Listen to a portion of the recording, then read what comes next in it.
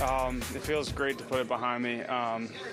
It was definitely something to think about, but I knew that I got called up for a reason, so I just stuck to my game plan and, talked to some guys about, down in AAA.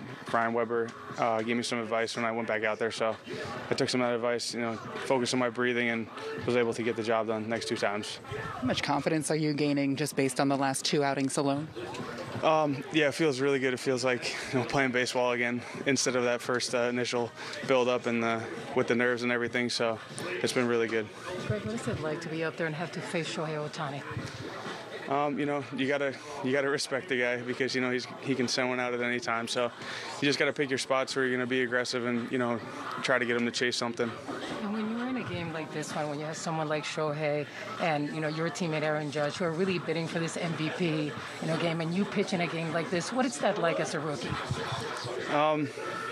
It's awesome. You get to watch these guys play, and Judge he's unbelievable. I've only been here for a short time, but getting to watch him play is pretty impressive.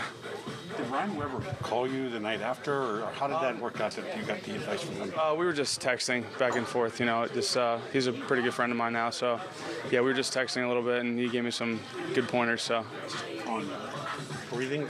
yeah, just settling in and getting those initial nerves out.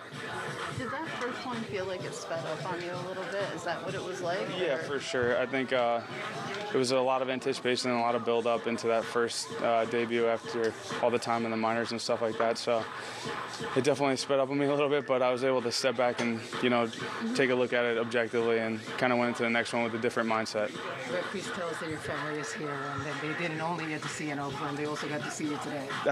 Just my wife is here, so we'll take it. That's good. Are you still feeling nerves and you get over them quickly, or you're past the nerves already? I think I'm past that stage now. I feel a lot more comfortable just playing the game. First major league win for you. Do you get any kind of keepsake for that? Yeah, I got the ball. What are you going to do with it? Probably put it somewhere in my house. I don't know what to do with it really, but yeah.